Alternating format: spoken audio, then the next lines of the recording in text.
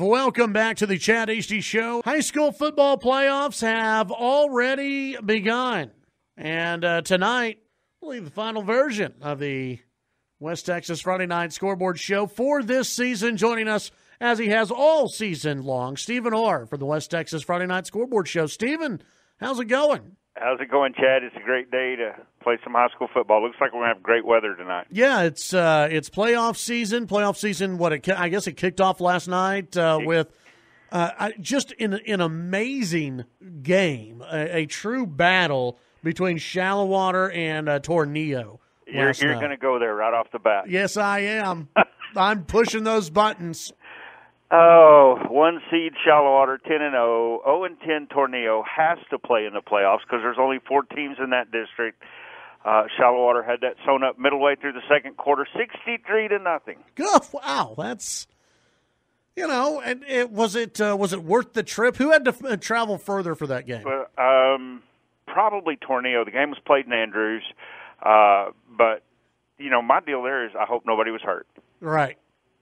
There's no reason for that game to be played.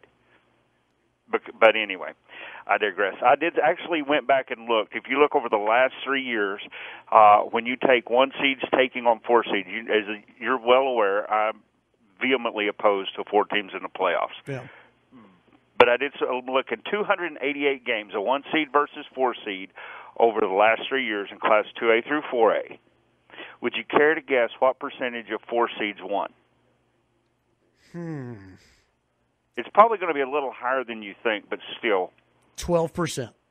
You went high. Okay. 11% of the game. All right.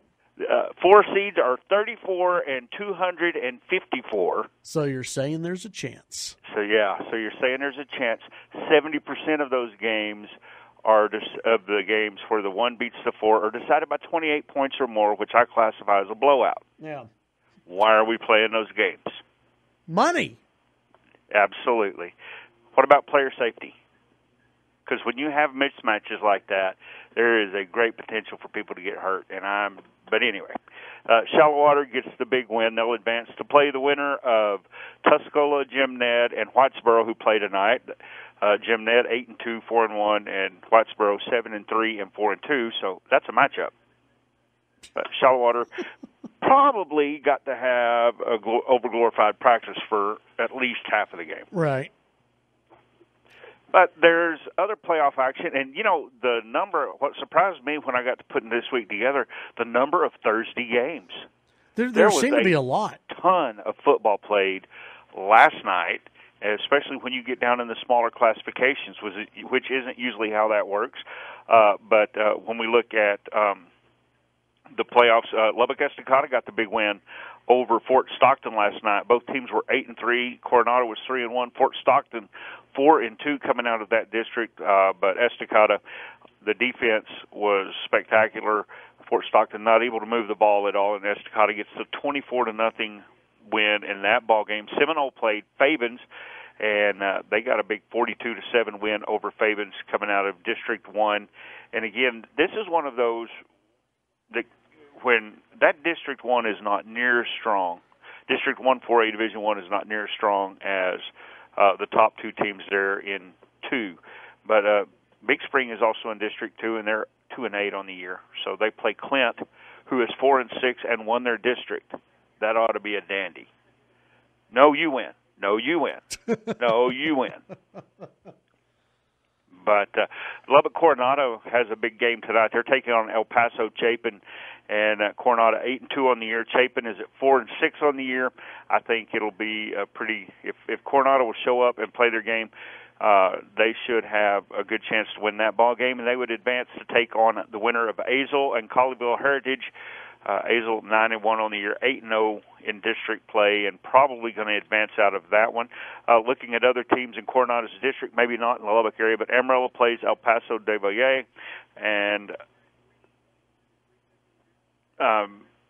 Then Abilene Cooper takes on El Paso Eastwood, and if things go like they have in the past, usually the teams from up in this area do pretty well against the El Paso teams. Yeah. So looks like both of those have a decent chance of advancing. You drop out down into District 2, 5A Division 2, Canyon Randall taking on Fort Worth Southwest. Southwest is 7-3 on the year. Randall is at 4-6 on the year. But that district, that could be another one where the strength of the district could be a little bit deceiving. Lubbock Cooper at 10-0 on the year, 5-0 overall. They take on Fort Worth Eastern Hills, a team that is 3-7 on the year, 3-3 in district play. And I think Cooper, if they will show up and snap the football, they should win that ball game. And then they will take on El Paso Austin if they do advance, as Austin beat Canatia last night, 35-14. Drop down into 4A Division 1. We mentioned Seminole beating Fabens 42-7. They'll take on the winner of Canyon and Gainesville. The Canyon Eagles are 9-1 on the year, Gainesville 4-6. So it looks like Seminole is on a crash course with Canyon next week, and that'd be a great ball game. Andrews got the big win last night over San Elizario, 57-6. Andrews was 8-3 on the year, and that was another one where Andrews simply just outclassed them. Dropped down into Division 2, and one of the better games on my board tonight has the Levelland Lobos taking on the Monahans Lobos. Levelland 7-2 overall. They finished their district play at 4-0. District champions with a big win over Lubbock Estacada last week. They should ride that momentum to, I think, probably a victory over Monahans. Monahans is a team that took a step back this year. Usually they're up at the top of their district. This year they're 5-5, 3-3 in district play, kind of a rebuilding year. But they have the tradition of being in the playoffs, and they know how to win in the playoffs. So even though that record may be down a little bit, I think that has the potential to be one of the better games this week. If Levelland should win this week, they'll take on the winner of Iowa Park and Hillsboro next week. Lubbock Estacada, we mentioned, won 24-0. They will take on the winner of Graham and Godley. Graham is 7-3 on the year, Godley 4-6, and I think that's probably going to be a pretty lopsided game. So that's kind of where Estacada's looking. Snyder takes on Dalhart. Snyder comes into the year 8-2, 5-1 in district play. They've had one of the best seasons they've had in recent memory, and they're taking on a Dalhart team that comes out of the Panhandle. And District 2 of 4A Division 2 is just not that stiff a district. I think Snyder gets a big win, probably going away in that one. We drop down into 3A Division 1, and here's where we have a lot of scores. Denver City played Littlefield last night, 8-3. Denver City taking on 3-8 Littlefield. Another example of why ones don't need to play fours. 59-14. Denver City gets the win there. They will take on Eastland, who defeated Boyd last night, 49-27, and that should be a pretty good ball game next week. Shallowater beat Tornillo 63-0, and again we said they'll take on the winner of Jim Ned and Whitesboro next week. Brownfield and Slayton. This was a dandy of a ball game last night. I thought it would be. The Slayton Tigers come out with the win there to advance, and they will take on the Brock Eagles, who defeated Breckenridge 34-27. Tulia beat Merkel last night, 26-24. Tulia advances. They get a playoff win for the first time in 13 years, and they will take on the winner of Crane and Cahoma. The Abernathy Antelopes took on Anthony last night. Abernathy 10-1 on the year, and they rolled over a 1-10 Anthony team, 68-21. Wow. There's another example. Abernathy now advances to take on Childress.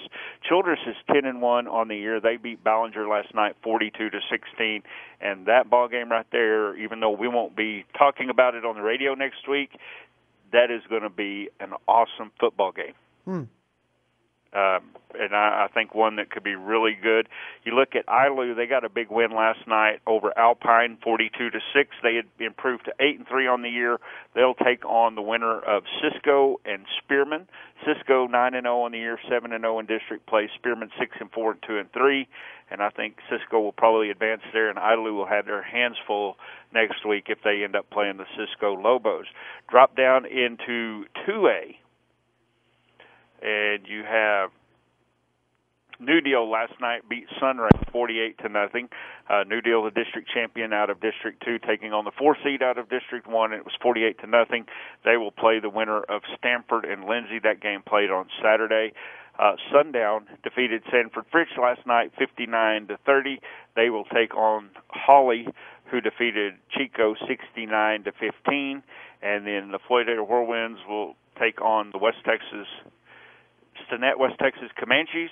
Floydale 8-2 on the year, West Texas 7-3 on the year.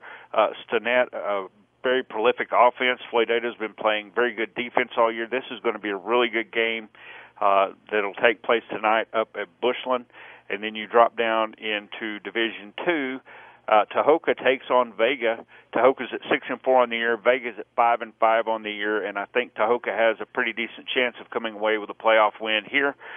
Smyer takes on Stratford. Stratford's 5-5 on the year, 3-1 in district play. Smyer is 3-7 on the year, but 3-2 in district play. But they're really going to have to show up and play good ball tonight to get the win there. Gruber took on Crosbyton last night, and it was 64-8. Gruber gets the win there. Sudan takes on Wink, and they'll play the winner. They'll play Gruber if they should win. And then Rawls takes on Clarendon. Rawls is at 9-1 on the year, 5-0 in district play. Rawls having one of the best seasons they've had in recent memory. They're going to take on a Clarendon team that's 6-3 overall, but they were only able to put together a 1-3 district record. So I think Rawls has a pretty good chance to advance in that one. Lubbock Christian in private schools takes on Arlington Pantego Christian tonight. Both teams are 6-4 on the year. Lubbock Christian 3-2 in district. Pantego was 3-1, and I think that should be a pretty good ball game. And Trinity Christian is taking on Arlington Grace Prep, and Grace Prep is 4-0 in district play. Lubbock Trinity was 2-3, and that's going to be a pretty tough ball game for them. But maybe they can pull it out. Yeah. So. A lot of good games. There's some not so good games out there, but it'll be interesting to see where this playoff season goes for some of our local teams. Well, that's the thing. We usually do the deal. What are the games on the board? And I've got a few, but man, it's a little more difficult this week because there are a lot of lopsided matchups. Yeah. But at the same time, 11% of the 4 seeds have a chance to win. Yeah. Historically speaking, but I think the Levelland Monahans game could be good. I like Floydale, West Texas, Tahoka, Vega, and Rawls and Clarendon are probably the 4 games that I think have the best chance to be something special. There'll be an upset out there somewhere. I'll be wrong about one, but I was wrong about Sundown and New Deal last week, for heaven's sake. Man. Stephen, appreciate your time.